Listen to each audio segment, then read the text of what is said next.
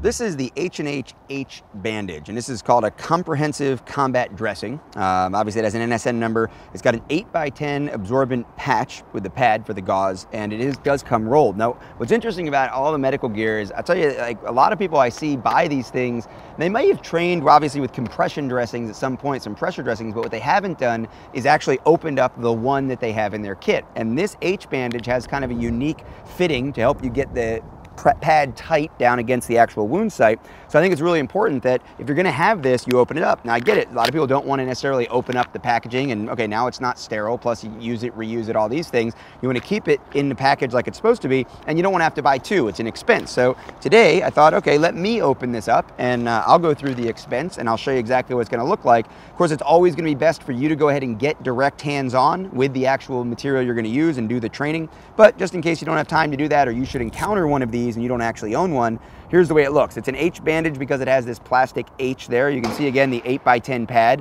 Now I could get into this and pull gauze out and use it to stuff or pack a wound, obviously. But let's assume that I have some kind of a wound right here that I want to take care of. I'm going to take this absorbent pad and put it directly over the wound. If the wound were smaller, I might even kind of compress this down a little bit. That's fine. I have the Velcro exposed here. The first thing I'm going to do is make sure I get that direct pressure with the H right over the wound, and then taking this Velcro and pulling tight underneath the leg in this case. Obviously this is a self-application. Come down and get at least some bite on the actual roll here on that actual Velcro. So you can see if I let go of this now, it's going to stay there. So if I'm doing something else with someone, at least I've got the absorbent pad on the wound itself and I've got it locked down. If I'm putting on an arm, same kind of thing. If I'm going around the body, same kind of thing. I've got the first security. Now this isn't really a lot of pressure, and this is the cool thing about the H-Bandage. Now I can pull this really tight, come up and over and go around this first leg of the H. And when I go around that, what I'm going to end up with is a situation where now I'm pulling back and putting even more pressure on the one side.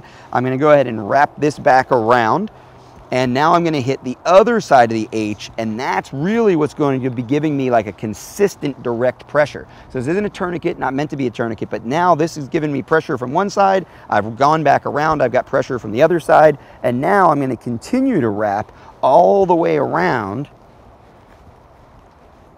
continuing to put pressure on there from the H, go all the way around, and then I'm going to find that I've got a little barrette, I've got another little hook. I could use something else. I could use this Velcro to secure this area if I can go all the way around, but on a leg, I'm not going to be able to do that. If I were on an arm, I probably could go all the way around and hit this. So that's why you've got this clip also, this little barrette clip. So I can come down here and just kind of hook that without even looking. It's big enough, easy enough to use, and get that hooked. And now I've got that pressure coming down off the H of the H-Bandage, the absorbent pad underneath, and I've got a lot of security there. And again, you can see this is exposed. If I were on an arm or someplace else, I'd come around, I could hit that Velcro. I still might want to use those plastic clips on the barrette to secure that. The H-Bandage from H&H.